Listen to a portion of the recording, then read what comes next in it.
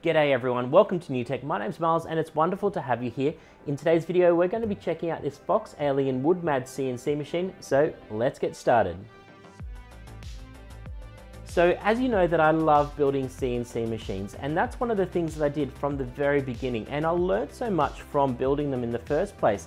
But if you're a person who doesn't like to build CNCs and then start using them, this here is one of the best machines that I could probably say that you could buy as a beginner to get you started, and one that's going to last you a long time.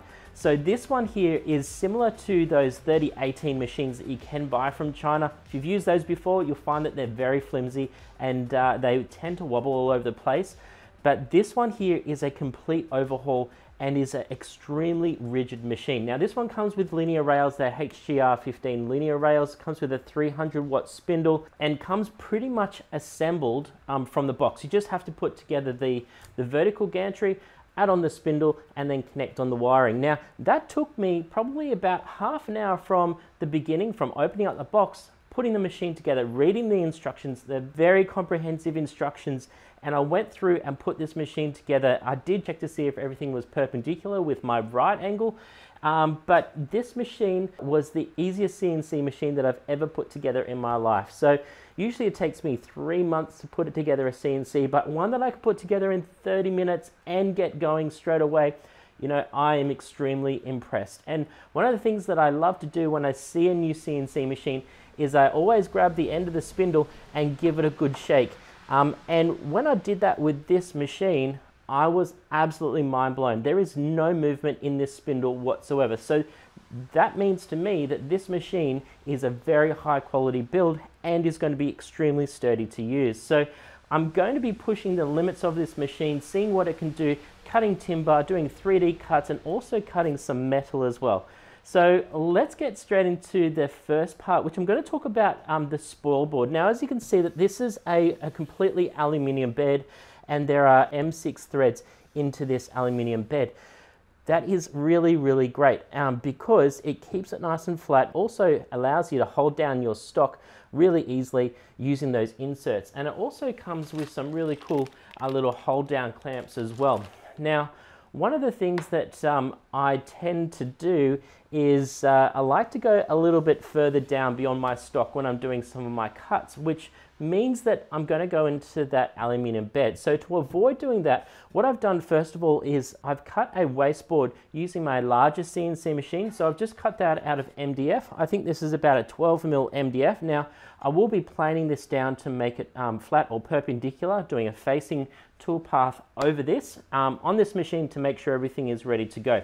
So I'm going to go ahead and install this, but I've also created a fence as well. Now fence is just easy, so it can go alongside that Spoilboard. It will stick up a little bit higher that I can nudge all my material up against and help hold that down as well to make sure it's nice and perpendicular to my work surface. So, but before I do that, I need to mount this, surface it, then I can add on my fence later on. For this one, I've just added 5 different M6 screws. I have ordered nylon M6 screws so I can put them in there. And the reason for using nylon is that if I accidentally cut into it, it's not going to be a big issue. That cutter is just going to go straight through it. But for today, I'm going to be using metal screws. I'm not a big fan of doing that just because I don't want to accidentally nick it and cause any issues with my tool paths.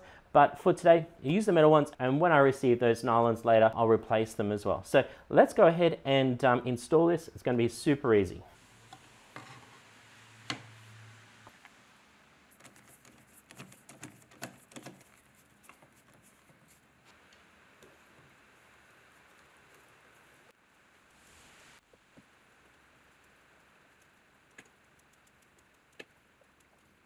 So I've gone ahead and installed that Spoilboard, and it is absolutely stuck to that surface. That's not going to go anywhere at all, so I'm really happy about that design.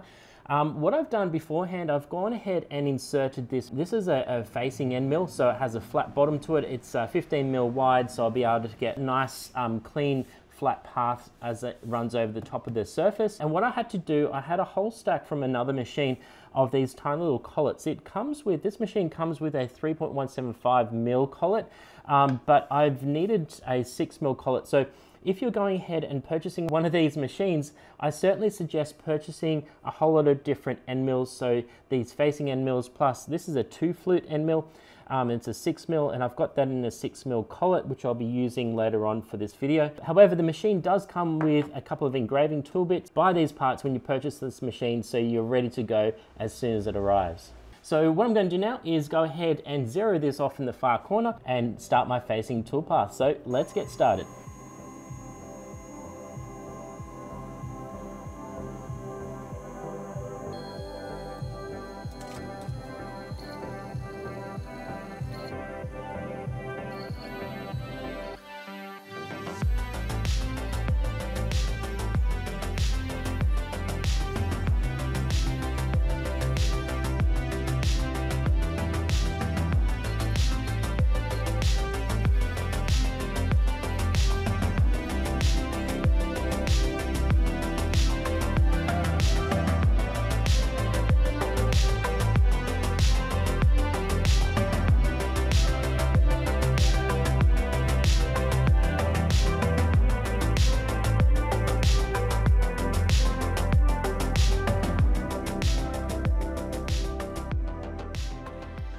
So as usual, I jumped into the deep end and started milling some metal, started with some copper, and that worked out pretty well. The first go worked out, well, it failed the first time around, but the second go worked out much nicer, and I came out with this little ninja star kind of looking shape. It is beautiful. That brass was pretty tough to get through for this spindle. I did know there was a lot of chatter, and I did notice when I was watching it, a lot of the chatter happened through the main shaft of the spindle. The rest of the machine stayed really, really strong and didn't move at all.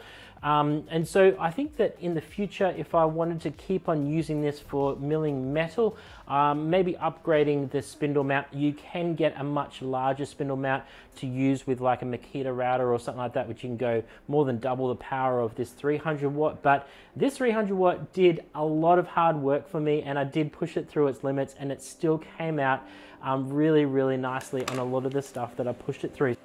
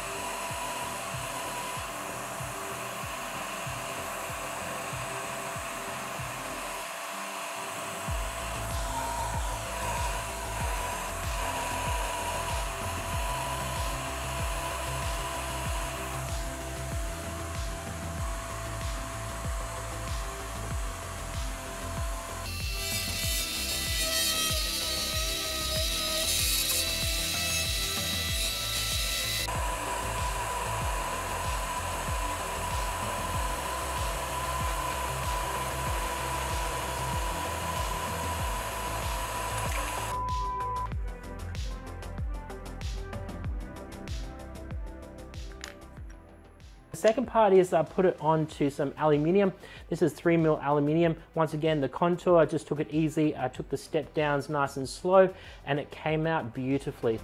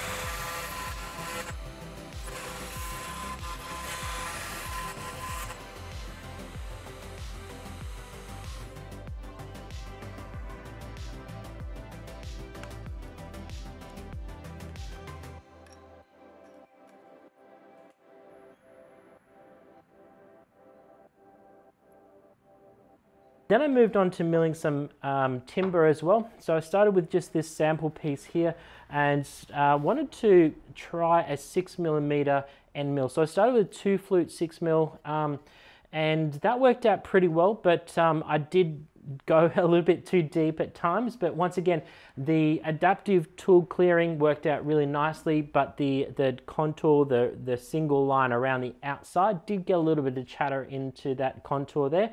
But as a sample piece, I thought, well, what next? I threw a 6mm ball end mill into it, and then it went through and did the beautiful carving around the outside to make that nice and smooth. So I'm really happy with the ability to swap out a larger end mill on this spindle, and it certainly could handle what I threw at it. So then I moved on to doing something a little bit bigger. I started with this one here, starting with the adaptive tool clearing. That was super easy. And for this one, I swapped my tool over to a roughing end mill, or a corn cob end mill.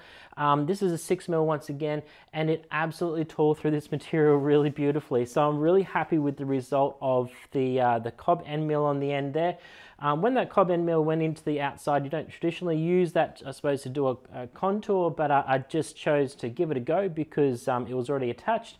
And I did dive in. I think I started with 6mm depth of cut, and that was a lot for that spindle to handle. It was chattering everywhere, so I backed off a lot more, and I think I had to drop it down to about 1mm step down. And then it was absolutely fine. Now to finish off, I threw in some red cedar here. This is Australian red cedar, and it went through absolutely beautiful. I learnt from all my mistakes from doing this one, and I went to my 1mm step down around the edge, just using that cob end mill, and this is beautiful. I'm really happy with the outcome of this little bowl that I made, and using this spindle. This machine is really, really cool. I'm really impressed in the size of the machine, also the quality of the build. But as I said before, I would like to swap over that spindle to something a little bit more high power, where that shaft didn't struggle getting through that material. For this machine to handle everything I throw at it, you know, I'm really impressed in what this can do, and I highly suggest anyone wanting to get into CNC and they want to grab a machine for the first time, this is certainly a fantastic machine, and going for the 300-watt spindle to start off with would be a fantastic idea. And then obviously if you want to up it from there, then you can get another spindle mount and chuck another type of spindle on the end of this CNC. So FoxAlien and Woodmads have really come up with a great product here. It's an all-in-one, it's easy to start up, it's super strong using those linear rails and also those huge ball screws as well. And I couldn't thank them enough for sending this product through to me to give it a trial. I'm really happy with it, and I look forward to the projects up and coming. So if you did like this video today, don't forget to subscribe, like my video, and I'll see you next time.